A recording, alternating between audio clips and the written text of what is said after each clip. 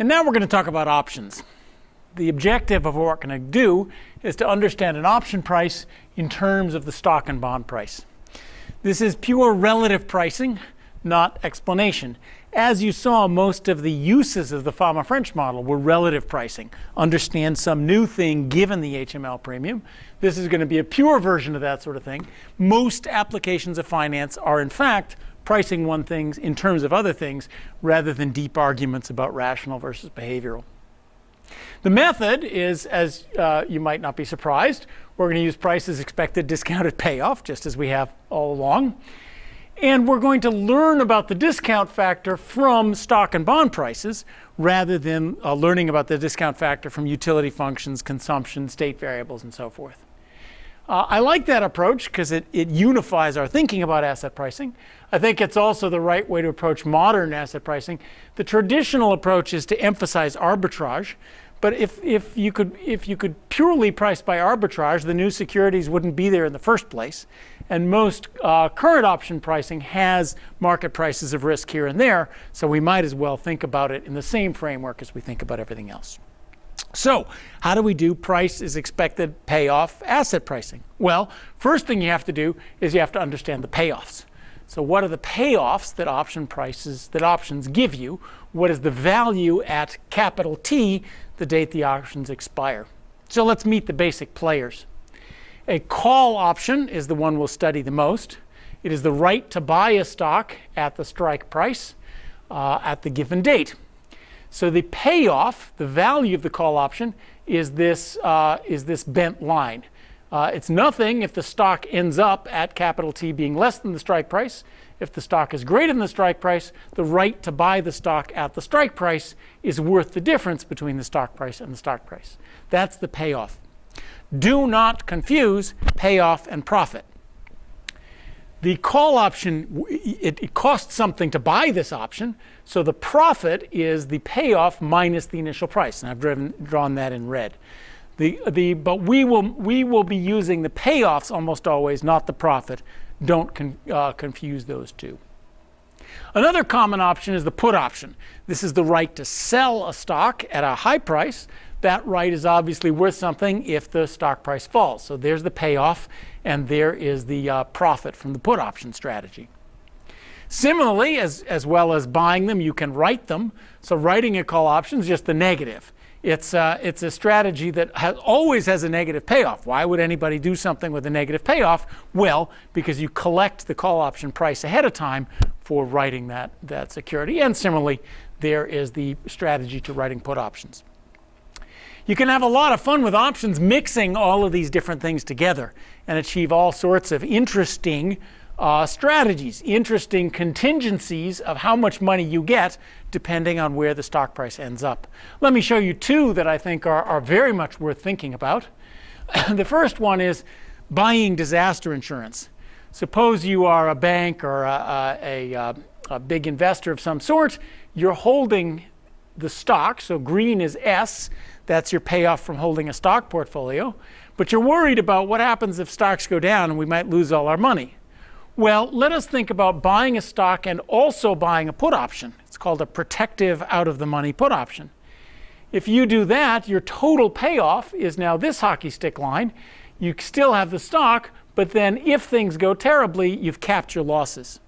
Of course, that costs you something. You have to pay for that put option, so your profit is dragged down a little bit. Your performance in good times is dragged down a little bit, but you've bought insurance at that premium against extreme losses. That would be a great strategy for example, we did a problem of investors with habits that didn't want to lose more than X amount. Well, investors like that could buy this protective put option and make sure that disaster never happens. Might be useful for banks.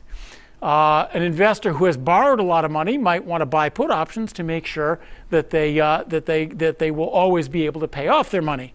And of course, when we refer to bailouts as free put options from the government, we are referring to banks that don't want to pay that premium and can collect that in the form of bailouts.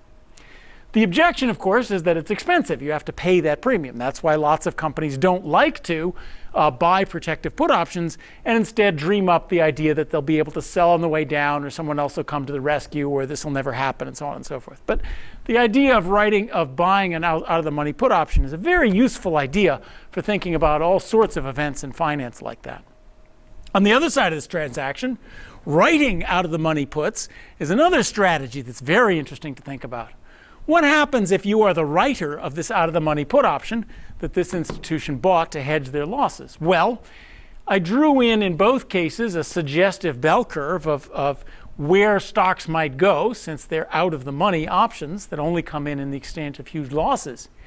If you take this strategy on, almost all the time you will pocket the put option premium, and the option will expire and nothing will happen. You will generate a little bit of profit almost always. And then every now and then the disaster happens and you have a very small probability of a huge loss. Here is over time what the profits of that strategy look like. Make money, make money, make money, make money, huge loss. Picking up nickels in front of a steamroller is how one hedge fund manager calls it. Of course, you have to get out of the way of the steamroller, which turns out to be very difficult to do. You've seen this kind of profile in many, many strategies that have blown up over the years, and you can see the temptation to tell your investors about this part and to not let them know, or not really be honest about the fact that there are these huge losses out there. You can make your performance look very good for many years in a row by writing out-of-the-money put options. That's just a little taste of all the exciting possibilities you can get by combining options. Our question, here is the call option, is we want to understand the option price. And I've drawn in roughly what the option price looks like. Now, why is it here at the money? Here, if you exercise the option right now, it's worth nothing, because the stock is the same as the strike price. Why are people willing to pay for something that is worth nothing today? Well, it's not worth nothing today, because the stock might go up and it might go down. If the stock goes up, it becomes worth something tomorrow. If it goes down, it's worth nothing, but it can't be worth less than nothing.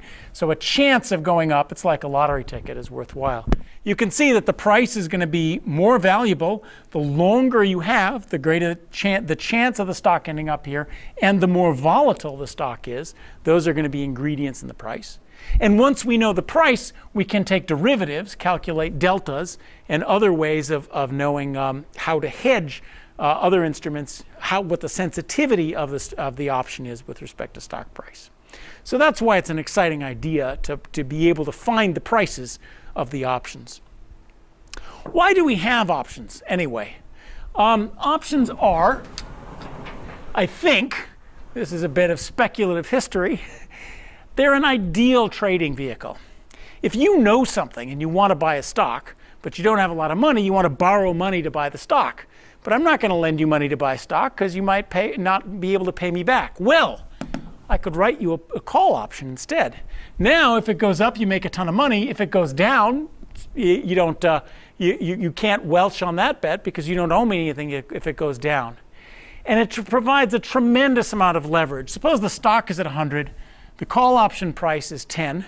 An at-the-money call option, the slope there is about 1/2.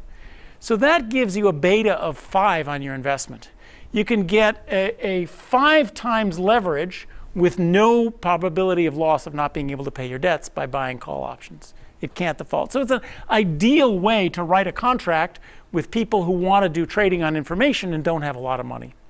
Today, options are useful in addition to their use in trading because they're so useful for hedging, for creating all the kinds of strategies that I discussed above. Well, let's get on to business, which is to understand what the price of the call option is given the stock and bond, using as much arbitrage and utility-free arguments as we can.